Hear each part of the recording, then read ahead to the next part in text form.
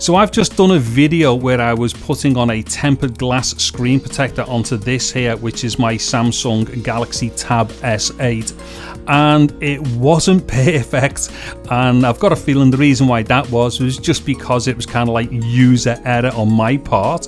But what it is, there was 2 bits of glass in this particular kit, so what I'm going to do in this video is put the second piece of glass onto my Samsung Galaxy Tab S7. So for anybody who doesn't know, the S8 and the S7 are like basically, I think they are identical physically, so certain things that work on the S8 will work on the 7 and vice versa, which actually is a good point to make. If you're coming from let's say an S7 to an S8, chances are just keep all the stuff that you've used on your S7 because they'll be great on the S8. Anyways, what I'm going to do here, I'm going to try and do this in one take, by the way. So I'm just going to pop this one out of the way if you give us a moment. So that's my S8 going out of the way. Now what I'm going to do, I'm just going to use the soft side of this case here to put me 7 on. I'll probably just call this the 7 and the other one the 8 and stuff. We kind of know what I'm up to here and what I'm talking about. Now let me just pop that to one side. So here are the remnants of this kit that I've just used, which obviously had 2 tempered glass screen protectors in. So one, there's a dust absorber in here. Now I'm not going to use that on this video, and I'll explain why in a second. There's the cleaning cloth, there's a cleaning wipe. Also, there's the frame guide thing, which I think these things are awesome. And then there is the other second tempered glass there. So let me get this out of the way. Like I said, I'm going to try and do this in one take, just to try and prove a point for myself more than anything really. However, I will skip past bits as I do this, and I'll explain this now. So what I'm going to do, I'm just going to try and get into this, do it all, like I say, in one take. But what I will do, I will skip through certain bits which I'll explain in a second, but I will labour the point on one particular section. Anyway, so what I'm going to do, when I do the wiping and stuff, we all know what that's is involved in that. I'm just going to wipe the screen down, then I'm going to dry it off. So that might take me a little while because I want to be thorough. So what I'll do, I'll just kind of jump cut through that because we know exactly what I'll be doing. This process about using the dust absorber, I am not using it for this one. I've never had any success with them. Now I'm not blaming that for like my failure on the previous video, but I'm not going to like chance it on this one. And then what I'm going to do is I will pop the frame down, like the second to last thing that I do, as in pop this down just before I put the screen protector on. So like I say, I'll jump cut through the cleaning process and whatnot. Now, just as a reminder here, these frames have got lips on them like there. As you can see, it's got like an edge or a ridge, like a lip around it. You just basically pop that onto the, onto your tab or whatever kind of tablet that you're using, or even iPad, because you can get these for likes of iPads and stuff. Just get that, press it down, line it over, and then that allows you then to guide in the tempered glass a lot easier. Now, just last thing here as well, as we look at the screen here for the Tab S7, make sure that when you put them on, there's a notch here, which is where the camera lines up to, so that goes in there. Make sure that that is in alignment before you pop it down. Then obviously what you have to do here is, there's a little tab here with some kind of like cellophane on the back. You need to peel that layer off and then place it down. Now, with that said, I am now going to stay dead quiet. I will jump cut through parts here to do with the cleaning. I won't be using the dust absorber. However, when it comes to the bit after I put this on, I will stay through that in real time, but I won't be talking.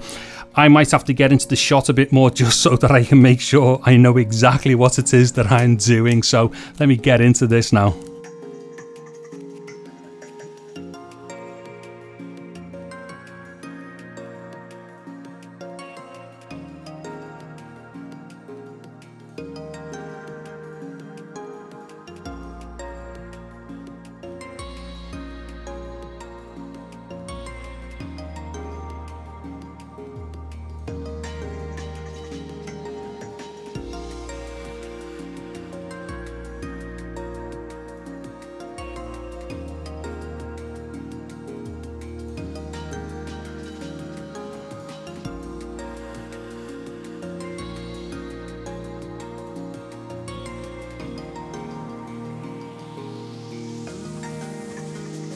Okay, I've obviously messed up again here.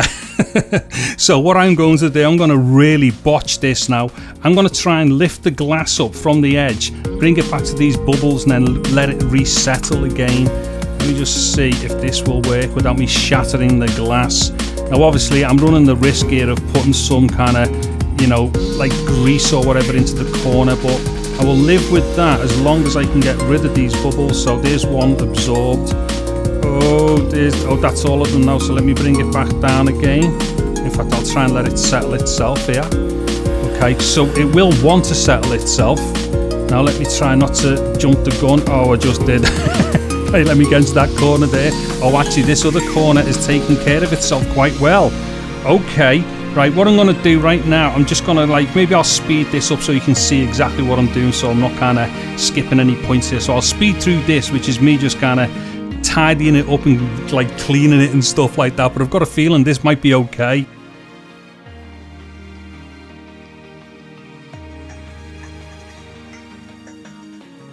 Okay, I've got a feeling that is bob on. Now I know I cheated a bit at the end, but I had to because there was something a bit weird going on with the bubbles. Actually, hold on, I've just given a little bit of a mark in the middle there. Right, what I'm going to do, I'm going to show you first before I switch it on.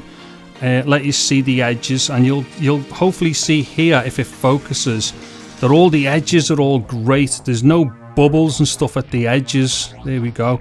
Actually, it's going to lose focus there. What it is, I think I will have to switch it on. I just wanted you to see this before I switch it on. Hold on.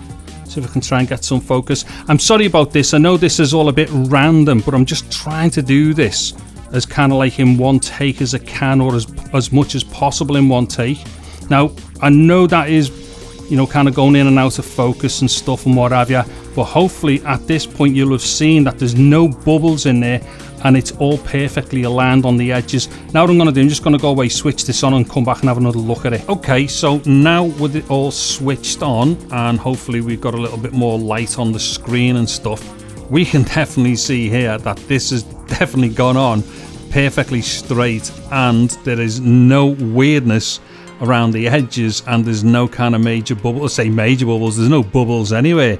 So yeah, as we can definitely see there, that has all gone on perfectly. So just let me get round to this other edge here, and we can even see there with the cameras, the alignment's great with the hole on the camera and also the sensor there. And then if we have a little look into the middle there, hopefully we're getting some focus, we can see that that is absolutely perfect. Okay, so I realized it got a bit weird at the end and I was pulling the glass up and all that craziness. However, the end result here is saying to me that this is a win for Dave. And finally, just a quick look at the S7 in this case. And the reason why I'm showing this is because, as anyone will know who has put on any type of screen protector on any type of device, if it hasn't gone on correctly or straight, you definitely won't be able to put your device, or in this instance an S7, back into any kind of case like this, which has got, like, you know, a lip around the edges which holds the screen in place and stuff like that. So yeah, that's definitely all in alignment. Anyways, I know that got a little bit weird at that point where I was having to, like, you know, flip the glass up and try and bring it back to catch those bubbles and then get them back out again. However, it did work, and that might be something that could help somebody else if they get put into a similar situation where, you know, you can force those bubbles out with something at the edge, but if they don't come out, just lift the glass up a little bit gently and then let it resettle and it'll sort itself out, hopefully like it did as I've just done it. So that's me definitely done now, because I've got to go away and do another video about a screensaver for a Samsung Galaxy S22 Ultra. Yeah, anyway, as far as this video is concerned, everything that I've used in the video will be available via Amazon links in the description below.